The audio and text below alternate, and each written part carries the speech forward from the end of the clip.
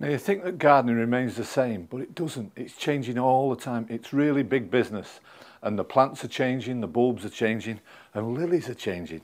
Pimento lilies. These are fantastic. Dwarf, beautiful. But the Oriental lilies, that means they're going to flower in July, August time, and the flowers are just as big, but the beauty of these is the stems are much, much shorter. Now for planting, I'm planting them in a pot. You can plant them out in the borders.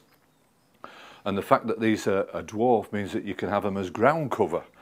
Now in a pot like these are, and I've got 2 packs of 20 here, so I'm going to plant up quite a few pots because the perfume's fantastic.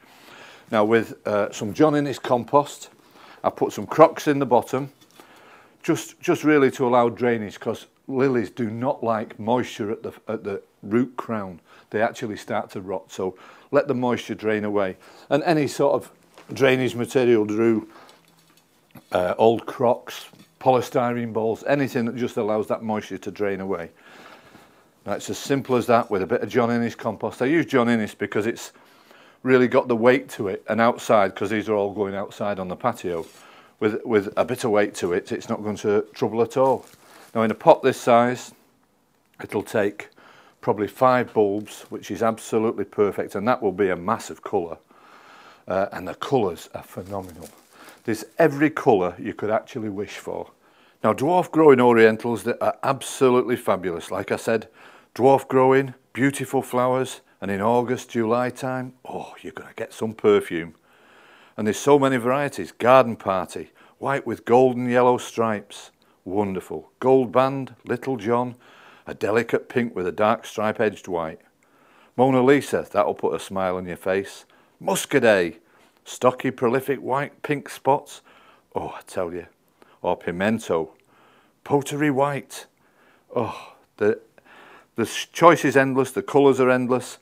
But I tell you what, the perfume remains the same. You try them in a border, ground cover, you can't beat it. And it's as easy and as simple as that, with 5 in a pot, done in no time. Some more compost on top. Get your hands in there, that's good.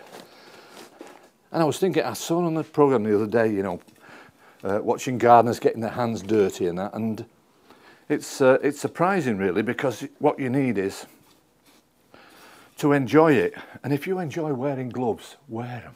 It doesn't matter. It doesn't make you less of a gardener because you wear gloves or don't like getting your hands filthy dirty. It just so happens that I don't mind. And it's as simple as that. Now I'm planting these, but I bought quite a few, because what I'm going to do, and what I'm going to try to do, is use them in the border as ground cover. Because bear in mind, the dwarf are growing, these pimentos.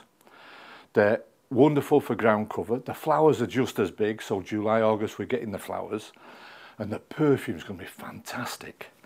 This is a really good development, and I'm looking forward to July and August. Optimism, you see, that's what it's all about.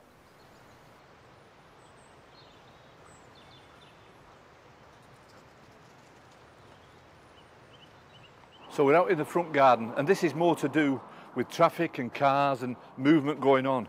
But you want to make a show. You want to make a bit of a hit for people that are coming. And these dwarf Orientals are going to do that. I mean, June time we're talking about. They're just about to come in. They're looking really good. Another month, these are going to look fantastic. But then we're going to move on to the Asiatics, which are out now. And what a show. You get a neighbour come, you get your friends coming. They could not help but stop and say, oh, fantastic, what a show. But then you can hit them with the perfume. So as far as Little John's concerned, which is what this one's called, Little Jeff thinks it's fantastic. I'm going to do this every year from now on.